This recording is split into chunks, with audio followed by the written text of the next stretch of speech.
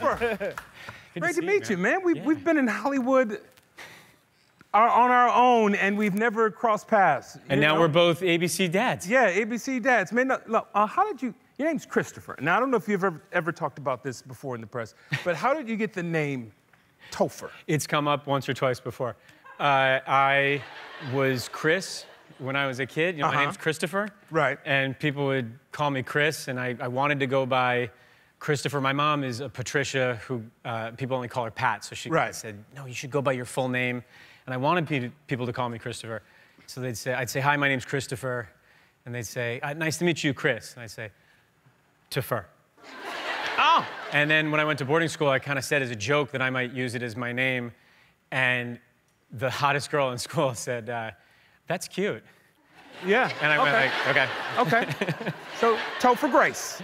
Yeah, so that was it. Yeah, it wasn't like a Hollywood thing or something. Just all right. Boarding school. So we have a connection. I've produced Spike Lee on my television show. Oh, wow. He's produced and directed you in the movie BlacKkKlansman. So you've been his boss? I've been his boss. It's insane to imagine that anyone could be that guy's boss. Yeah, right. So talk to us about that experience on BlacKkKlansman. Well, it was amazing. I mean, I was so lucky to get it, and he's one of the greatest directors of all time. Right. I mean, I know you're into sports. He's like really into sports. I'm like allergic to sports. Like I don't watch any sports. I don't play any sports.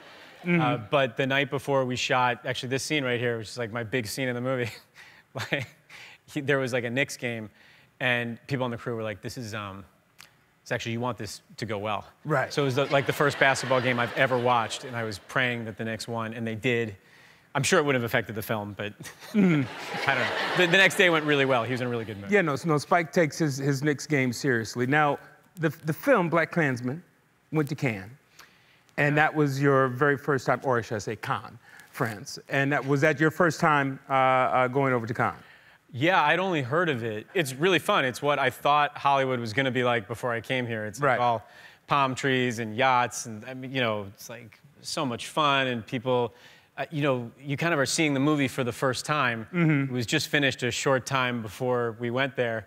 And they do this crazy thing when you walk into the theater, it's playing in front of like 3,000 people. Yeah. There's a camera on your face. So as you walk in, you do this long red carpet. And then as you go to sit down in your seat, there's a cameraman just pointing a camera. You're up on this screen before the movie starts, and everyone's looking at you. And then we watched the film, and I was so thrilled with how it came together.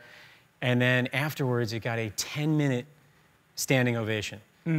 I've never, I mean, 1 minute is like, that's a long standing ovation. Yeah.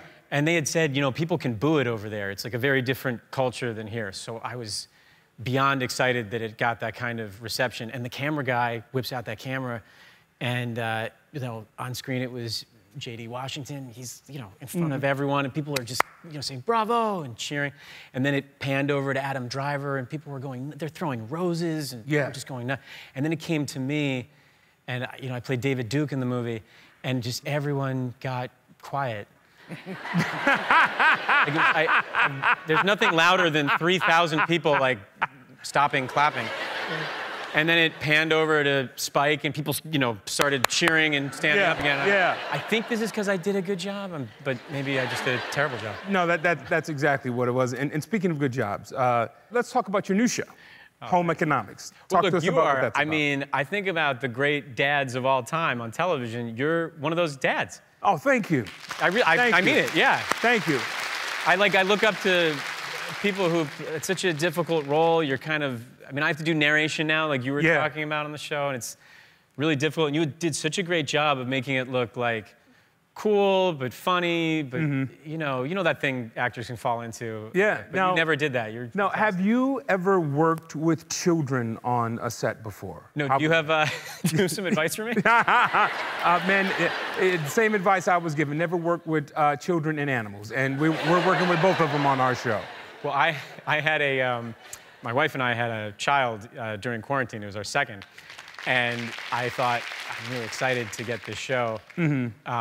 One, because it's a great show, but two, because I can, like, get out of the house. Right. And I mean, my wife's hearing this for the first time, but I went to work, and the first day I realized, oh my God, I messed up. My character has twins.